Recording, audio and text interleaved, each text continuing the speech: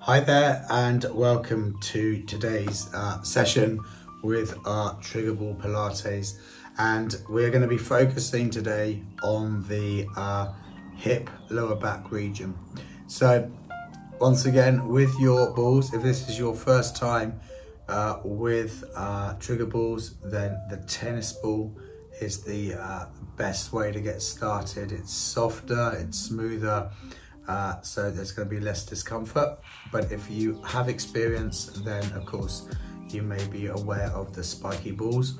So use whichever one you feel comfortable with, and then grab your mat and we shall make our way down. So with this, you can use two, but for today we're just going to work one side, and then all you need to do is repeat on the other side. So we're going to apply our ball to the kind of lower back hip region. So we want to position so we are below the hip bone. So all you've got to do is find your hip bones, and we're just taking the ball just below it. And as you place the ball, you'll feel it's muscular. You won't feel any bone in that area, and that's where we're going to be looking at placing the ball.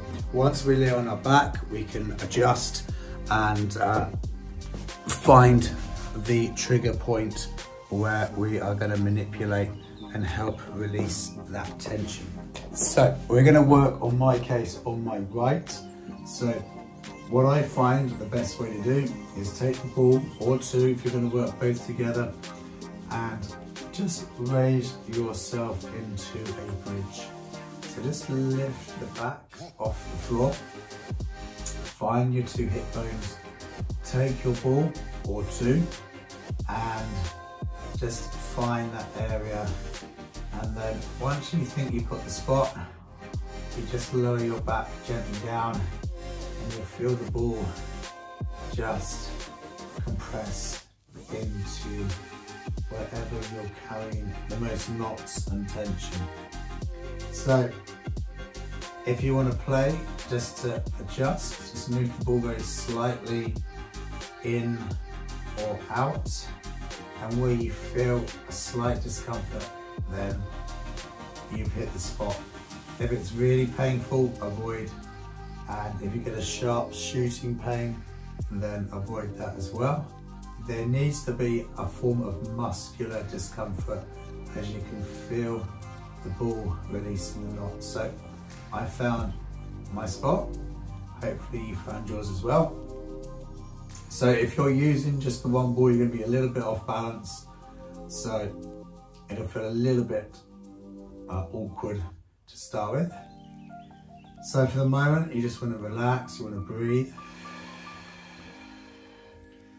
and just allow that ball just to sink in. Now, once the ball is in place and we are ready, we're going to take that right leg and bring it with our left leg. I'm going to just take the arms wide, and then as we're working one side, just slowly take, in my case, the right leg. I'm just very slowly dropping the hip down. The left side is completely still.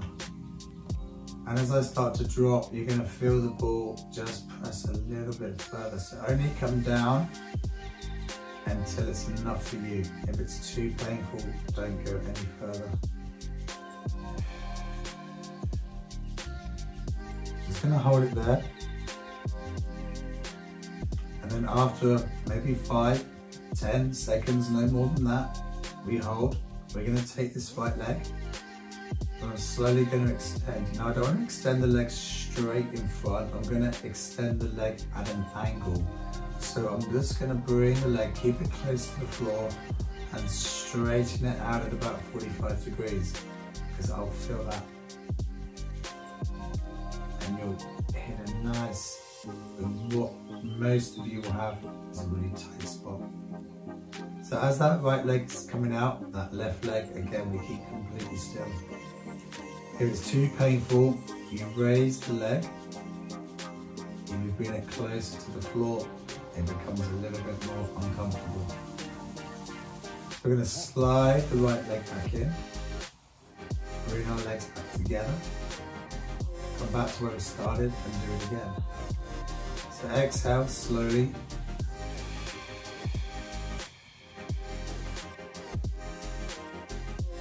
Then take the leg out.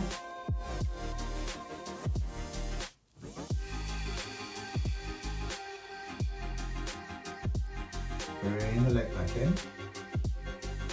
And then this time I'm taking that right leg, I'm holding the leg, and I'm bringing the knee into the chest. And I'm taking the head forward, and I'm just rolling myself into a ball. Putting that leg back down.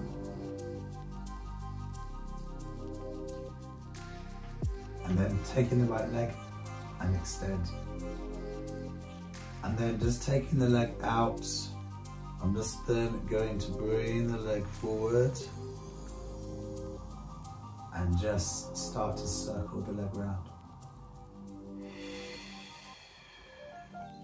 Circles don't have to be big, but we need to take the leg out and get a nice compression into that area. Just release the knot, release the tension in that lower back.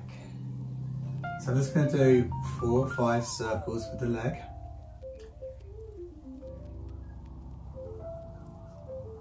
And then after that, I come in and hug the leg. Take the arms back out wide, bring the legs back together in that semi-supine position.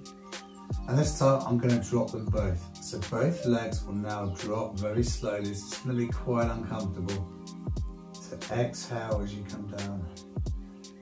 And just go very slow so you don't make it too excruciating. Just enough for you. And it's got to feel, in a sense, good. Like you can really feel yourself releasing the tension. Make your way up. We'll go one more time. So we'll bring the knees up. Let's release a little bit of pressure. Pull. Inhale. Exhale. Slowly, slowly, slowly. You don't have to go far, especially if you're tight in the lower back. And then we come up. And then you can just remove the ball and give yourself a moment to relax and release. And again, if you've got one ball, you can then do the other side. And I hope this really helps. I hope it releases some tension from your lower back and from your hip. So until next time, take care of yourself, stay in good health, and I'll see you soon.